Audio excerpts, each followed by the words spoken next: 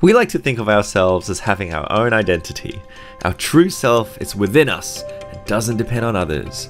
The truth is, though, that who we are depends so much on the groups we're a part of and the groups we're not a part of. Once you see someone in context, things can make much more sense.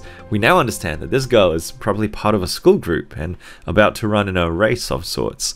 You see, groups are important because they give us a sense of belonging and an identity in the world that we may not otherwise have had. Tajfel suggests that we use groups to form our social identity. Because we're all members of particular groups, and therefore not part of other groups, our minds automatically think in concepts of in-group and out-group. You see this clearly when people support footy teams, the pride and belief that their team is superior to the others, even when they objectively may not be. And this applies not just to sport, of course, but also to social classes, political parties, religions, schools, anywhere you find people in groups.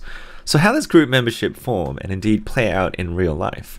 One way of understanding it is as having three components: social categorization, social identification, and social comparison. Let's go through these one by one.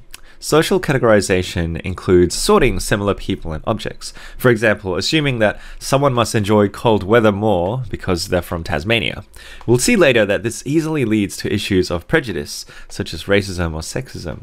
Social identification involves people modifying their behavior to match the group that they belong to. For example, if I identify as being a Queenslander, then I'll probably support the Maroons and complain about the cold weather. All this affirms that I'm part of this group. And finally, social comparison, in which we compare our in-group with other groups, usually making our group more positive than the rest. Tajfel suggests that this helps us maintain self-esteem, and also explains why group members continue to maintain their difference against other groups, something that can lead to both healthy competition, but also prejudice. One place I commonly see these three processes in play is with year-level cohorts at school. If you meet someone for the first time and find out they're in year 11, you might be like, well, that explains a lot.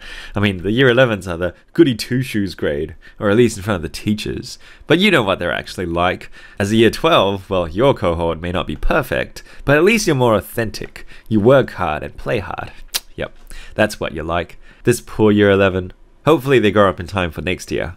If you've had that internal dialogue before, congratulations, your experience aligns with social identity theory and you're a human.